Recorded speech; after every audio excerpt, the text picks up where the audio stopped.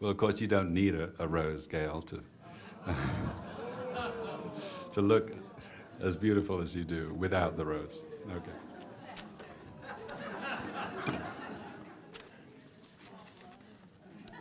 But thank you for those kind comments, and thank you, Terry, for welcoming us here again to the library. And of course, every time we have a little book display of books relevant to the topic, check out the Sonnet books just down there. If you want to check them out at the library, be a good way of following up today's talk. Well, today's speaker, the last in this spring series, Mike Schoenfield, is chair of the English department here at Vanderbilt and a much published author. He's an outstanding teacher, and I'm delighted that he could join us here at what's a very busy time of year for chairs, trying to wrap up the semester. Let me give you just a brief glimpse of his academic accomplishments. He has a PhD and an MPW in fiction. That must be a master's in something like some kind of writing. Poetic writing? Okay. And this is from the University of Southern California. His main areas of research are 19th century British periodical and legal culture, romanticism, print culture, literature, and law. He's the author of The Professional Wordsworth, Law, Literature, and the Poet's Contract, and British Periodicals and Romantic Identity, The Literary Lower Empire. And that was just a couple of years ago. In 2005, he won our Geoffrey Nordhaus Award for Outstanding Teaching, and his book on romantic identity won the Colby Prize for outstanding work on 19th century periodicals. And just to show you what a multi-talented fellow Professor Schoenfield is, I would add that the 3 gradebook logic books he co-authored some while back, Playing with Logic, Discovering Logic, and Adventures with Logic, had now sold almost 500,000 copies. So your children may have already been educated by Mark.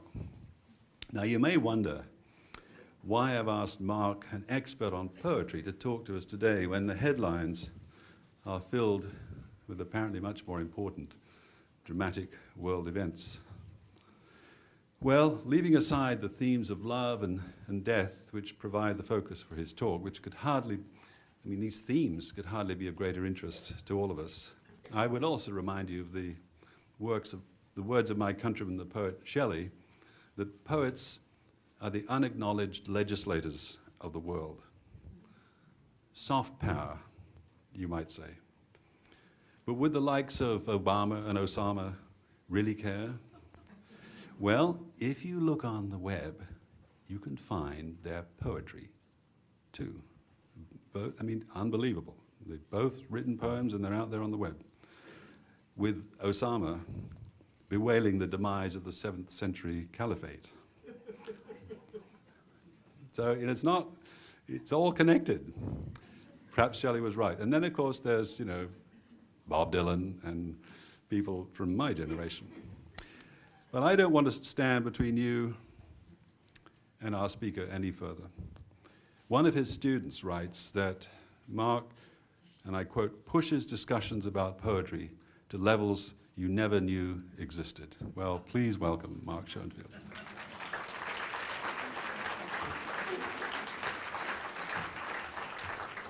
Well, if I'd known about the roses, I would have picked sonnets to talk about roses.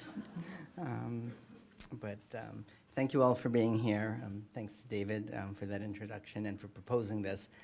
Thanks to the library for supporting it. Sonnets are deeply traditional poetic form in English. And so today we're going to sort of look a little bit at what that tradition is and how more recent poets give a bit of a spin on it. And my idea is to try to convince you that although the first 2 terms of my subtitle, love and death, seem the much more significant one, the third of those, form, is equally interesting. That is to say, how something is said is as important and as delightful as what it is that is said. And that ultimately the how it's said and the what it is that's said are intertwined. Put another way, form amplifies the meaning.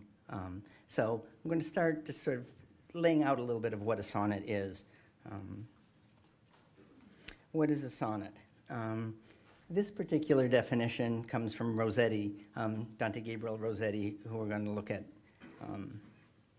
a little bit later in full, but this is, a sonnet is a moment's monument, memorial from the soul's eternity to one dead, deathless hour. And what he's talking about here is that a sonnet sort of is made up thematically of two parts. One, there's always a definite situation, that moment that's being recounted, being enacted, and against that, there's generally a larger claim about the human condition, whether about love, death, lots of other, the state of the world. And what the sonneteer is trying to do is put those two together in ways that sometimes are very serious and other times are playful and ironic. And we're going to sort of look at some of the sort of techniques that are used for getting those two things to come together. And the techniques come out of, for sonnets, more or less a set of rules that can be adhered to, can also be bent, and once in a while even broken. So I want to start by looking at a sonnet that's probably familiar to many of you. And what I'm going to do every time I put it, we're only going to get through a few sonnets. Normally, when I teach a class, in 50 minutes, I get through one sonnet. So we're going to try to get through 4 or so. But I want to begin with one that I think will be familiar to many of you. And in each case, I'm going to read the sonnet first, just so we have a little bit of a sense of what's going on with it before I sort of move into the form of it. So this is Sonnet 116 by Shakespeare. Let me not to the marriage of true minds admit impediments. Love is not love, which alters where it alteration finds, or bends with the remover to remove. Oh no, it is an ever-fixed mark that looks on tempests and is never shaken. It is the star to every wandering bark, whose worth's unknown, although his height be taken. Love's not time's fool, though rosy lips and cheeks within his bending sickle's compass come. Love alters not with his brief hours and weeks, but bears it out even to the edge of doom. If this be error and upon me proved, I never writ, nor no man ever loved. And so, I mean, you can see sort of what the main claim is, and many of you may have been at weddings where this poem gets read. And you'll see in this reading that will become a little bit ironic. Because, of course, the main claim is that love is this unbending thing that lasts forever. But the actual situation of the poem, that is what the speaker is doing, is he's basically accusing the person he's addressing of absolutely having bent, right? He's saying that the addressee, right, has not been true. And so you get the addressee who is never mentioned, right, but is only sort of squeezed between the let me that begins this. And so really the hidden context, right, let me not to the marriage of true minds admit impediments, even if you do. And then the end of it, right, if this be error and upon me proved, well, yeah, it's already been proved upon you because you've been unfaithful. So this situation of the poem is really argumentative. And so the way the poem structures is structured is as a kind of series of competitions or battles. And I just want to sort of just point out a couple just to get a little bit at the structure. So we get here, this will work better than my fingers, I think. Right, the ever-fixed mark and the tempest, right? The ever-fixed mark being a star that's always in the same place. And these two are sort of fighting for control of the wandering bark in this metaphor, where the boat is kind of the image of love or lovers or whatever. Or again, this line, time's not love's fool, and so there's a battle between love and time as to who's going to win, basically a battle for the hearts and minds of the human condition. So that's the sort of general setup of this poem, and I want to just use that to get into some of the sort of basic features of a sonnet. So most obviously of a sonnet, sonnets come in 14 lines. That's just the basic unit. One of the interesting things about that is if you have eyesight like I used to have, you could tell a sonnet from about 10 feet away because it has a certain block that way. And in fact, you can even kind of read it when you get really good at them. As you're reading across, you can also read down and have kind of a sense of what the rhymes are as you go, so, because they're small enough. Then next, they have a specific rhythm. And that rhythm's called iambic pentameter. That's going to be the only technical term you hear from me today, so let me just take a moment to explain it. It's not very technical. Pentameter, just 5 feet. And a foot in poetry just means a combination of accented or unaccented syllables. So in this case, an iambic is unaccented followed by an accent. So here's, just to take this line, right? I'm going to read this really overdoing the iambic.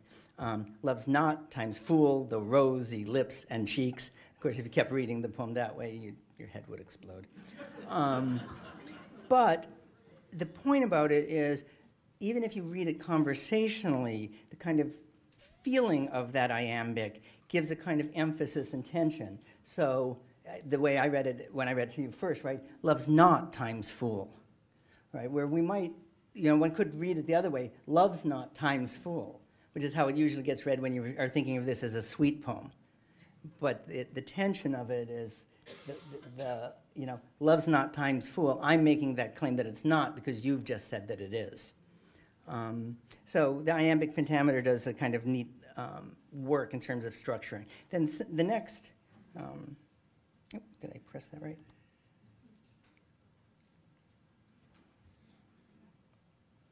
We went too far.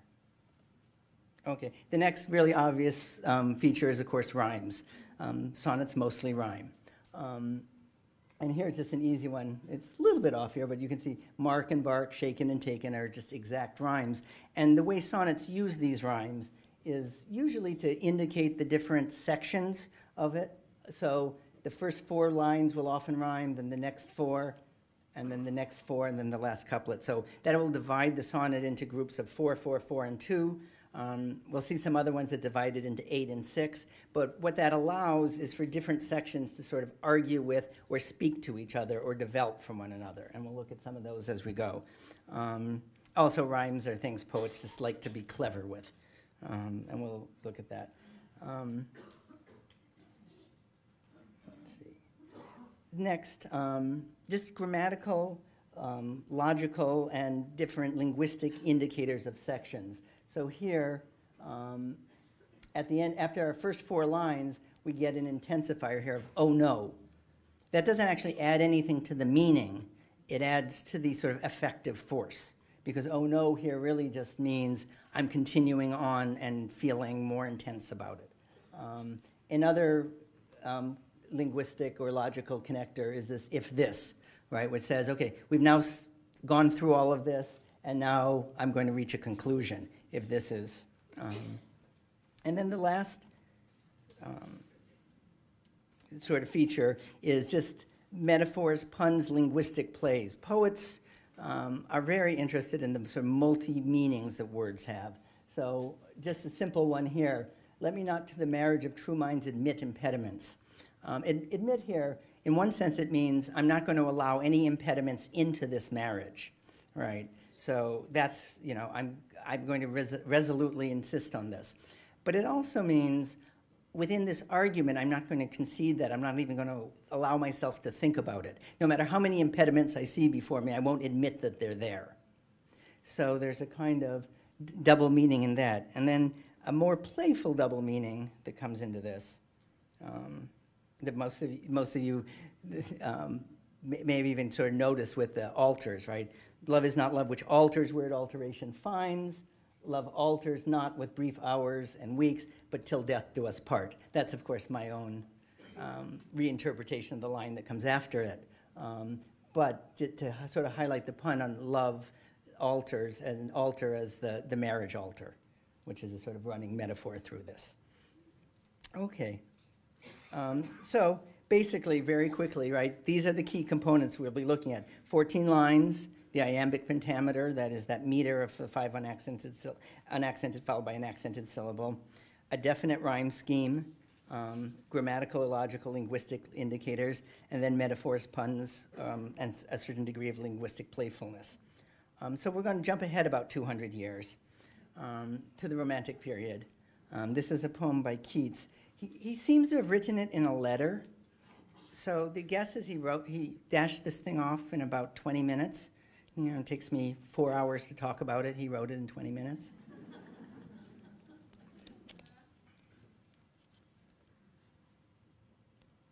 When I have fears that I may cease to be before my pen has gleaned my teeming brain, before high-piled books in charactery hold like rich gardeners the full-ripened grain.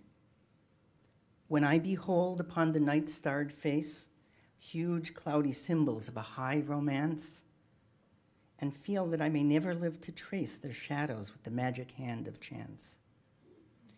And when I feel, fair creature of an hour, that I shall never look upon thee more, never have relish in the fairy power of unreflecting love, then on the shore of the wide world I stand alone and think, till love and fame to nothingness do sink.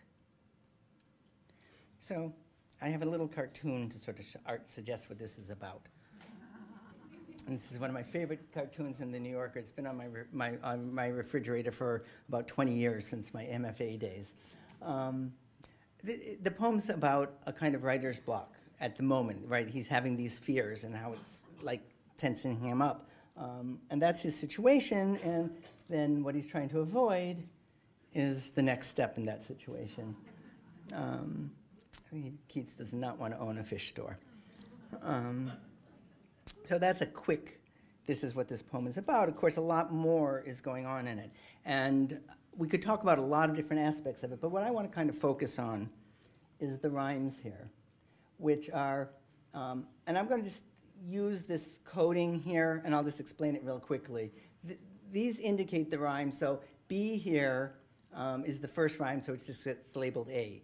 And I noticed when I was rehearsing this that having B as A and B, it gets a little bit mixed up. But, so the first rhyme there, and of course it's going to rhyme to charactery, so you'll see charactery here is A also. Brain is a new rhyme, right? None of the rhymes before it, so it gets to be a B. So, and then brain will rhyme to grain, so grain is going to be a B. So the basic rhyme scheme, if we just follow through, A, B, C, D, E, F. And that looks all straightforward enough. But there's actually something more interesting going on with these rhymes that I want to sort of focus on. And that's precisely the way all these rhymes up to line 12, so the first parts until we get to the end of that, all of them are open sounds, right? There's no hard sounds. Brain, charactery, face, romance.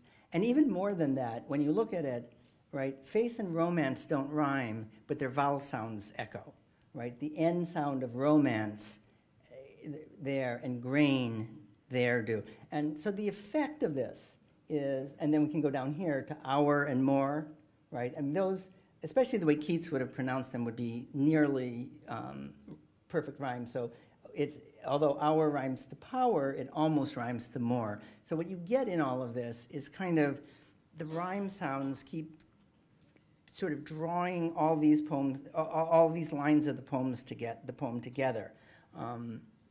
And in a sense, what that's doing is showing how these different anxieties, the first one that he has in the first four, right, the anxiety about, is he going to be able to write? And this is a very complicated way of putting it. Before my pen has gleamed my teeming brain, right, his image of, he's got all these thoughts in his brain, and somehow his pen is going to put them in order. And then he's going to end up getting them in books published, right? And so that, and then somehow as the rhymes just drive the poem along, he ends up also equally worrying about his love life. And that is when I feel fair creature of an hour. And the word I want to sort of pause on here is the one that comes sort of right in the middle of this, romance, which I've just sort of argued almost rhymes to grain, it echoes with face, and it's a word that puns, right? What does it mean? Does it mean his romantic writing, that he does, right? And Keats was famous for writing romances. Or does it mean his actual love life? And that kind of argument here is they're indistinguishable to him. He writes his life as much as he lives his life. But that produces for him a great deal of anxiety. And so then what happens, and this where the rhymes change here, is at the end of this, he has a sort of method how to get out of his writer's block. Right? What's causing it is this fear about love and fame. And so he stops, right, on unreflecting love. Then on the shore of the wide world I stand alone and think, to love and fame to nothingness do sink. And what I want to point out is that big change in the rhyme. So where before there were those open sounds, these think and sink both end with these sort of click sounds. And it's as if he's taken control of it, as if the kind of soft sounds of these rhymes have given way to this potency of think. And then there's another way in which that gets echoed. If you'll notice, think here it's really the only verb. It's the only thing that happens in this poem. It's something that in actual action he takes. Whereas up here, his brain is totally passive. It's something that his pen is going to glean. And so he's moved from his passive brain to a brain that's sort of taking control of himself. I want to just to sort of point this out, right? So you get each of the sections here. And on one hand, we had the rhymes. But on the other hand, we get them structured on the other side of it with these whens, right? So when I have fears, when I behold, when I feel. So each of these are different sort of moments, but they build on one another. And again, that's a sort of typical sonnet structure. But then what he does, what you'd expect is he'd sort of finish this last when with this line and then start something new here. But instead, he sort of interrupts his own poem, right? Never have relish of fairy power of unreflecting love. Then right in the middle of that, then on the shore. And it's as if he's taking control actually away from his own poem. He's saying, I'm not going to get hung up on love and fame because, one of two things is going to happen. Either love and fame is going to sink to nothingness, or I'm going to. And he chooses love and fame. This is another, and I'm just going to sort of move on. This is by Dante Gabriel Rossetti, the person whose definition of the sonnet we used. And this is a poem, I'll just give a tiny bit of context, that he writes after his wife's death. And it's called Without Her. What of her glass without her? The blank gray that there where the pool is blind of the moon's face. Her dress without her. The tossed empty space of cloud rack whence the moon has passed away. Her paths without her. Day's appointed sway usurped by desolate night. Her pillowed place without her. Tears, ah me, for love's good grace and cold forgetfulness of night or day. What of the heart without her? Nay, poor heart, of thee what word remains ere speech be still? A wayfarer by barren ways and chill, steep ways and weary, without her thou art. Where the long cloud, the long wood's counterpart, sheds doubled up darkness up the laboring hill. That last line is actually really hard to say. So now I want to just sort of talk a little bit. I mean, it's quite obvious what the theme of this is in the sense that of lamenting and grieving. And what I want to talk a little bit about is sort of how he gets this effect. And in this case, I want to focus on meter a little bit, which is, and it's a really unusual poem because the main subject of this poem, seemingly the her who's missing, right? You can see how often her shows up. 1, 2, 3, 4, 5. Oh, I missed that one in, 6, 7, 8, 9, and then it goes on down here. Not in a single case is that word accented. It always keeps disappearing.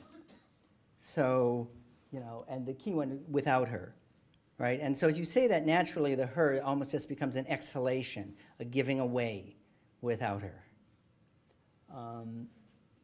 And then against that, right, so her presence that's dissolving, against that you have these really powerful images of her absence. Blank gray, moon's face, tossed empty space of cloud rack. That's a great image. I don't know if you can quite visualize it, but her dress is the same. It's as if there's a cloud and the moon was behind it, so it looked like the cloud was the dress. And now the moon has gone on, and all you have is this sort of dark cloud.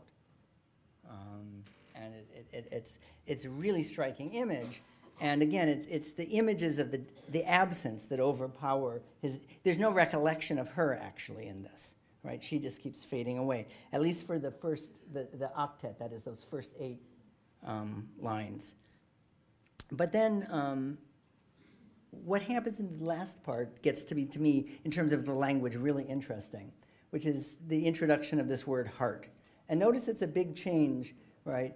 Here we've had her glass, her dress, her paths. That's what the questions have been about. And if you just notice these words, glass, dress, paths, they don't rhyme exactly, but they have sound echoes, right? So the S of dress and glass, paths, which actually the TH would be really soft, so that would almost sound like that in the A sound. So it's almost as if they create a unity.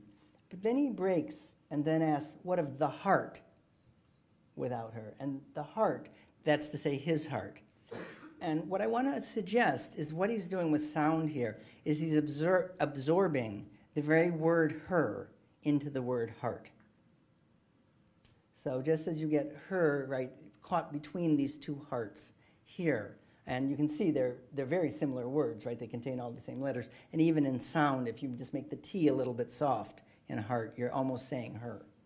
And the idea of that is really that what he's doing is a kind of mourning in which he's taken the beloved who he's lost into his heart. But again, then it gets a little trickier. And this is a typical Rossetti sort of move. He loves playing with letters themselves. In this one, right, steep ways and weary, without her thou art. And this is the one time her gets a syllable, gets accented, right, as opposed to these other times where it more or less disappears. And what I think is happening, you see the her and the art there, right? If the thou weren't in the middle of it, you'd basically have the word heart. And the thou actually refers to the heart. So basically he's enacting this broken heart in which the heart breaks itself by having its own self in between it. And it's a kind of, literary trick that, it's not that Rossetti sort of expects everyone to get, but it just sort of builds the kind of tension of loss in this. So, as you can see, Rossetti was very obsessed in this poem, and the repetition sort of helps to explain that, or make sense of it, I should say. This next poem is In an Artist's Studios by Christina Rossetti, which is Dante Gabriel's sister. And she wrote this poem about his obsessions. He was a painter as well as a poet. So this is actually a poem she writes in answer to his, to a series of poems, including Without Her. See if I can read it. All right. One face looks out from all his canvases. One self-same figure sits or walks or leans. We found her hidden just behind those screens. That mirror gave back all her loveliness. A queen in opal or in ruby dress, a nameless girl in freshest summer greens, a saint, an angel. Every canvas means the same one meaning, neither more nor less. He feeds upon her face by day and night, and she with true kind eyes looks back on him, fair as the moon and joyful as the light. I lost my last line. Not as she is, but as she was. Not as she is, but was when hope shone bright. Not as she is, but as she fills his dream. Sorry about the timing of that. I want to get these pictures back up for a second, though. There's a little trick in all these pictures. These are all, in fact, Lizzie Siddall, that is his wife, who he painted in all these different things, except for one of them, which I slipped in, which is actually someone he began seeing after she died, but you couldn't pick out which one she was. They look the same. And then the last image, which we'll get to in a minute, not as she is, but was when hope shone bright. Not as she is, but as she fills his dream. And I almost always read that line wrong. I almost always want to say his dreams, which makes more sense to me. But it's singular, dream, precisely because he only has one dream, and it's always of her. This last picture is of Lizzie in the as Beatrice, Dante's Beatrice, and so there she's in a dream for Dante, but he actually painted this posthumously after her death. So it's also his dream there, and just the way it's lit, I think, sort of makes it sort of doubly a dream. Okay. So here's the poem back without all the clutter of those poems, of those paintings. But I think the effect of it is to sort of pile up those images. And I'm just going to point out just a few things about this poem. Again, there's lots to say that and one is the sort of way in which the painter both wants to show and doesn't want to show the beloved. So you get this, we found her hidden behind those screens. So she's, in one sense, hidden away, and yet the mirror gave back all her loveliness. So she's both hidden away and yet reflected. And there's a kind of ambivalence there.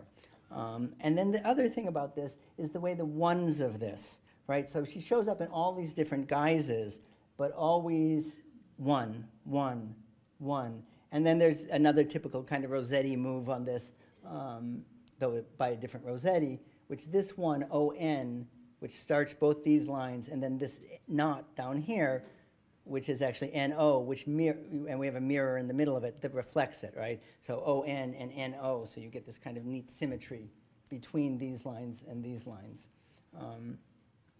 Similarly, you get a kind of interesting echo, not as she is, but was when hope shone bright. So that's to the past, and then not as she is, but as she fills his dreams, and that seems to be to the present. But in fact, the present itself is a kind of past, because by this point, he's also gone. Just one last aspect of it that I think is really kind of cool is all these rhymes are really exact until you get to the last dream, right? This rhymes, CD, CD, CD, so him, dim, and drim. But of course, you would never say drim. It's dream. But there's a way in which the very ending of it just has that little bit of unsettledness that this poem is all about, that the way in which obsessiveness is just so, produces both a kind of anxiety and a kind of restlessness. All right. We're going to move forward to the 20th century, the 1920s, in fact. This is just a New Yorker cartoon to sort of set the mood a little bit. And then this one, this strikes me as a very sonnet-y kind of cartoon. He is saying, right, what do I mean to you anyway, right? Meaning, love, depth, commitment, all those big words. And she says, oh, just an experience. Right? She's interested in the situation, he's interested, right? So it's bringing those two parts of the sonnet together here comically. And now we're going to move to a sonnet that seems to me to do a similar kind of thing. This is Edna St. Vincent Millay. I, being born a woman and distressed by all the needs and notions of my kind, am urged by your propinquity to find your person fair and feel a certain zest to bear your body's weight upon my breast. So subtly is the fume of life designed to clarify the pulse and cloud the mind, and leave me once again undone, possessed. Think not for this, however, the poor treason of my stout blood against my staggering brain. I shall remember you with love, or season my scorn with pity. Let me make it plain. I find this frenzy insufficient reason for conversation when we meet again. When I teach this poem, I usually have my students read the poems in advance so we can come in ready to discuss. I don't do that with this one. I make them read it for the first time right in class because the guys like fall out of their seat. They go nuts. It's like, you know, because, I mean, it's a one-night stand poem, right? And, you know, and they're fine with that concept as long as they're the one planning it. And so you get to kind of, so that's the kind of play on this. And of course, it's an extremely playful poem. And I just want to say just a couple quick things about what's happening poetically in it, just to see how it gets reinforced. First, this word, propinquity, is just a great word. If you just say it out loud, your mouth, it's a very, in fact, to me, it's a very zesty word. And I think she's actually playing with the kind of tone of zest and the kind of, the words themselves have that kind of flavor to it. But also, what we get here, you remember we've talked a little bit, I guess I've talked, about how the song would get the 4 lines, but here, the idea of the 4 lines actually spills into the 5th line here, right? As if her desire, yeah, that's a good word, as if her desire just is sort of excessive. And, you know, your person fair and feel a certain zest. You could have ended it there, but to bear your body's weight upon my breast. It's just that much more. Which then gives her only 3 lines to sort of solve the rest of the thing. And so then she does this really nice thing about sort of, this is a poem about balance, and she's out of balance at the moment, right? Feeling too much. And so, but here, to clarify the pulse and cloud the mind, and that line balances really nicely. But then the next line, and leave me once again undone, possessed. And you can hear in the rhythm of it that sort of possessed is also excessive. It's like just a little too much. And then you get a little break in which she gains control again. And that's where we get back to this. And just a couple of just last things about this, right? So, think not for this, however, the poor treason of my stout blood against my staggering brain. And I love the way stout blood is these sort of, it's what's called a spondy, 2 accented words in a row that are just like really clear, solid, you know, as opposed to staggering brain. And if you say that right, you can kind of get the staggering sound in staggering brain.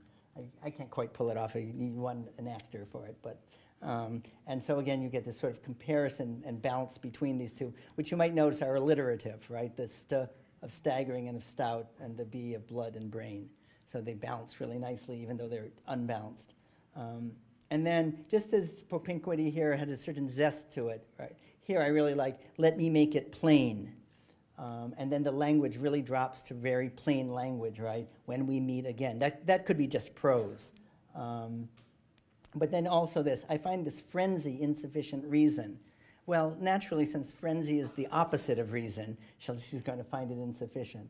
So there's that kind of balance there. Anyway, what I like about ending with this poem is, you know, partly there's no real death in it, so it's kind of nice to get out of that for a moment. And it's not clear whether there's love in it or not. I'll leave that to individuals to decide. But the way in which this poem takes on the same kind of techniques we were looking at before, but to create a very different kind of tone and a very different kind of sort of imagination, more modern sensibility, we might say. Edna St. Vincent Millay probably, when she wrote this poem, or a little bit afterwards, probably the most popular poet in America at the time. So, thank you.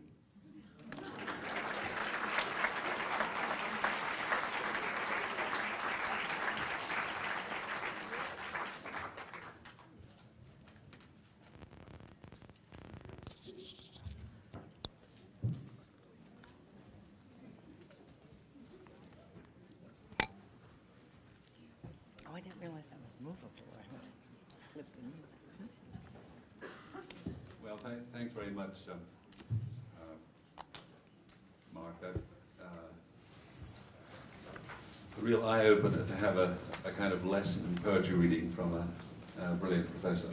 I've never had one before, so it's exciting.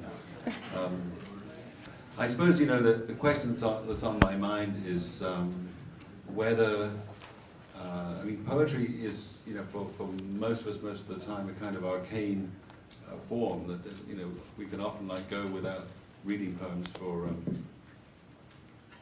days. Weeks and hours. Or months. So I suppose I'm wondering whether you know, I mentioned Bob Dylan, you know, way back when, and you know, he was, I guess, apart from, you know, all the classic poets that I was reading as a boy, he was the one that really got into the public consciousness and really did move people. But I'm wondering if you think that, you know, is poetry just a sort of a specialist, arcane, narrow interest for academics and the students they teach? Or does it really have a public role and significance today? Well, let me go back to Bob Dylan. Am I hearable from here? Yeah. Let me go back to Bob Dylan. Not too long ago, a bunch of poets actually went over to the recently just become again Russia after the fall of the Soviet Union. And actually Dylan was among the poets who toured with them.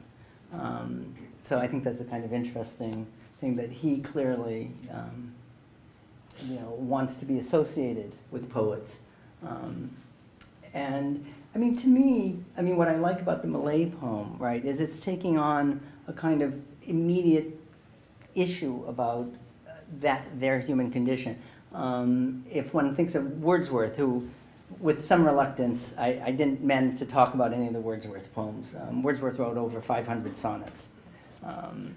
And many of them are very political and efforts to really engage the world. And there's not, you know, when I'm looking at these poems and sort of saying, you know, notice this word and how it does this little thing, you actually can get a lot out of these poems without noticing any of that.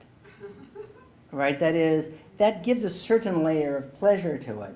But at the same time, that's in a lot of ways what sort of helps create an almost subconscious drive to the poem that the rest of us, we can register just in how we read it, if we read it the way we breathe.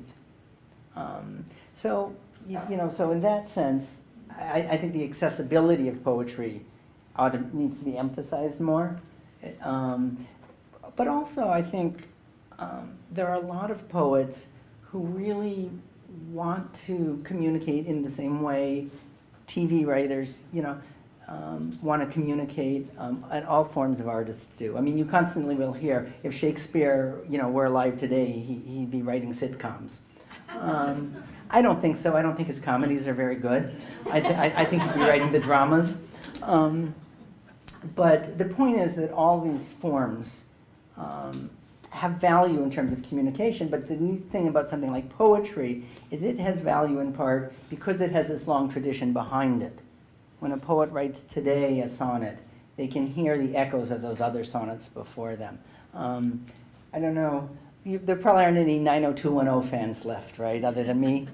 Okay, so the first time the cool kid shows up, he has a book of Byron in his hand. And there's a little bit of Byron quoted there. And then once you start sort of watching that, how often poetry shows up on television, you start realizing it does have a second life in that way, but I would encourage us to remember it has a first life too in the page and in readings. So. I think it's time we open the questioning to the floor and see if you get any. If you want to read a sonnet, you know, spontaneously, prose, that would be fine. I have one here I didn't get to. Yes. I'm wondering what your feeling is about the lack of rhyming and, in some sense, the lack of meter that modern poets seem to feel is appropriate. I happened to read some poetry in a book, and I couldn't find a single rhyme or very mushy also. And yet, that seems to be the most used form now. They don't rhyme, they don't seem to have much meter, and yet they are considered to be poems. So the question is about whether we can have, why does contemporary poetry not use rhyme the way the sonnet does? Yeah. Yeah, and I will say, I mean, there have been a lot of poets who have been experimenting actually with unrhymed sonnets. And what, I mean, I'm perfectly comfortable with unrhymed and sort of open meter poems. I think poetry can be written in all kinds of different ways. But usually when you look at those poems, the key to them is realizing they're never indifferent to sound. Even if they're going to not rhyme explicitly, there's going to be curious echoes, near rhymes, echoes of the consonants that are far enough apart that it doesn't feel alliterative. The meter will be not quite iambic, but just enough of it to create a kind of drive. You know, but of course there are other ways of thinking about poetry. One can think about poetry, you know, as something visual on the page, right? So you can get a poem that just sort of sprawls down the page this way, and it's that visual effect of falling that the poet is after, and not the kind of tightness of rhyme. And I think it's great that poets experiment in different ways. Most of those poets who write unrhymed poetry also do rhyme. And then it's interesting, you know, the sort of great English epics, anyway, in verse, in poetry, don't rhyme. That is, the Prelude, Paradise Lost, they're written in meter, but they use sound in different ways, but not rhyme. So. Okay, thank you. There's a lady over here. Do you also teach Edmund Spenser? And if you do you teach that wedding hymn, 6-column wedding hymn, where he says, "Gosh, look at that woman I'm going to marry. Look at her dress, and look at those flowers in her hair. Have you ever seen anything so pretty?" And if you do teach it, is it still the most popular written love hymn? I don't think that was his accent.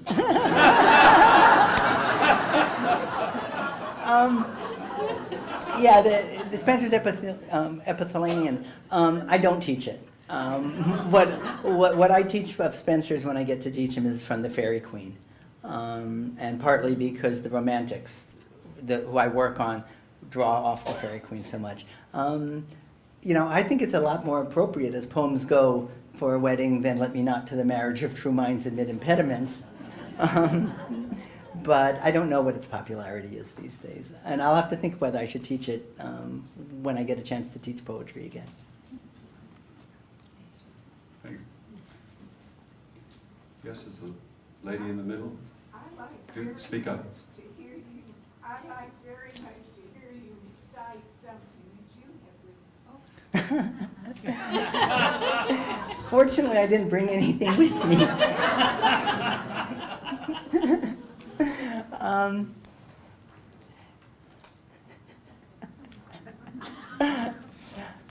I'm laughing because the only poem I know of mine by heart needs to be sung, and I can't sing. So sorry about that. Okay, another lady over here, and then a lady over there. Well, let's start off with a mic over there, and then come back to this lady in the middle. Hi. Hi. Thank you for your talk. It was wonderful. I enjoyed it. Thank you. And I was thinking about how long poems seem to last in the imagination, which is a long, long time. Whether it's, you know, kind of the cultural imagination when they get passed down, or in an individual's mind. And I wondered how to explain that.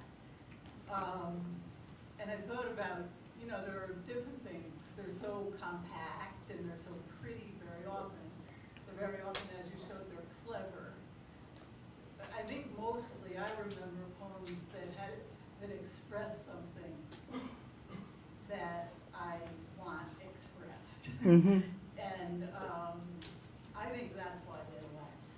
Yeah, you know, Pope's description of poetry was often thought but ne'er so well expressed. Yes. And that's what a poem does. So none of the ideas of a poem are necessarily unique. In fact, part of their power is that we think something like that too, and that the poem gives a sense of clarity to it. But I think the reason individuals can often stay with them so long is with a poem, if you remember, it's a bit like a song, right? If you get a single word of it, the next couple words will come tripping along to you. And that can, you know, so although I don't know, you know, I've never set out to memorize when I have fears, I could probably just say it right now. You know, so I think, and I think part of that too is the repetition and the meter and the rhyme are all things that help with memory for that. In terms of why cultures hang on to it, that's another interesting question, and I think a lot of that has to do with the way in which poems get deployed in different places at important moments in history. Thanks. Another question. Yeah. Do you think, or do you see in your students sort of a renewed interest in this as we've got blogs and things? And I'm thinking about maybe for the last 20 or so years, people that have been creative and maybe would have lent themselves toward doing sonnets and other types of poetry, been doing songwriting and those kinds of things. And now that people can get their own stuff published on their own websites and blogs and things, does this offer a new opportunity for a re-explosion of this kind of writing? Well, I think it definitely offers a new opportunity. My students have always been interested, you know, at Vanderbilt in reading and writing poetry. Now, of course, that's partly self-fulfilling. They won't take my class if they're not. But that tradition of songwriting and the tradition of poetry are entwined traditions, and particularly here in Nashville, I suppose. But I do think the blogs, two things happen there. Is people find poems that they like. So in fact, where you know, when I want to look at a poem, I rarely go to a book anymore. I just Google it and get the poem to come up. And very often it'll come up on someone's blog, which of course means I need to check to make sure they got the punctuation right and all of that. But you know, different people have a chance to comment on it. And it's interesting how often someone will comment by sort of writing an answering poem to it. So I do think there's a kind of way in which that's a space for that kind of exploration. It's also a way to kind of make it okay for someone to be a poet without, you know, being able to make it into the New Yorker or being able, you know, to publish a volume, which is a very expensive enterprise for a press to take on a volume of poetry. So. Thanks. Was there one lady in the middle there, and then our last question here in the front? I'm going to play devil's advocate. Okay. Do you pick out things, do you really think that the writer of the poetry has all of those things in mind? Or is it just successful because we can see those things now, and that's what makes it good? Yeah, that's a great question, actually, and you know, one I've fielded a number of times in my class. One of the analogies I use for that is if you play chess, and you play chess a little bit the way I do, you can see 2 or 3 moves in advance. But a grandmaster of it is seeing 10, in some cases 15, 20 moves in advance. So there's a kind of depth that these poets who really work on these poems get. But it also works another way. I mean, poets have to be alert to accidents of sound, right? So they may write in their first draft, you know, so all those hers we saw there, right? One could imagine in a first draft, I just sort of wrote it and didn't really think about it. But when he goes back through in the revision, he's then both a writer and a reader, right? So he starts noticing things about his own poetry. And that particular one, I'm absolutely certain he noticed. Now, sometimes I go out on a limb. And occasionally in print I get into a little bit of trouble for going out on a limb. But so for example, the argument I was making about the her thou art, that's when if you said, oh, come on. I just have to say, isn't it a better poem if you think that's there? You know, and I mean, I can't fully defend that one. Whereas, but the theme that comes out of noticing that this is about a broken heart, and that her is what needs to be sort of put into the heart, that's clear, and there's sort of enough evidence that it's clear that that's sort of behind that poet's intention. There are other more complicated answers, such as, I don't really care about the poet's intention. I care about what I can do with the poem as a reader. And that's a very legitimate way of approaching a poem, too, but not the only way. Okay, last question here at the front. I'm afraid so, we're running out of time. This isn't a question, it's a comment. I hope you never go into administration, because I know you'd be a good one, but I'd hate to see the world deprived of having you as a teacher. Thank you. Can I get that in writing for my dean? Okay, one last question.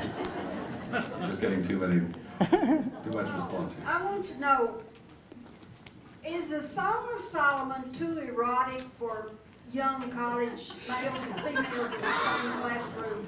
For today? No. Okay, time we thank you. Thank you.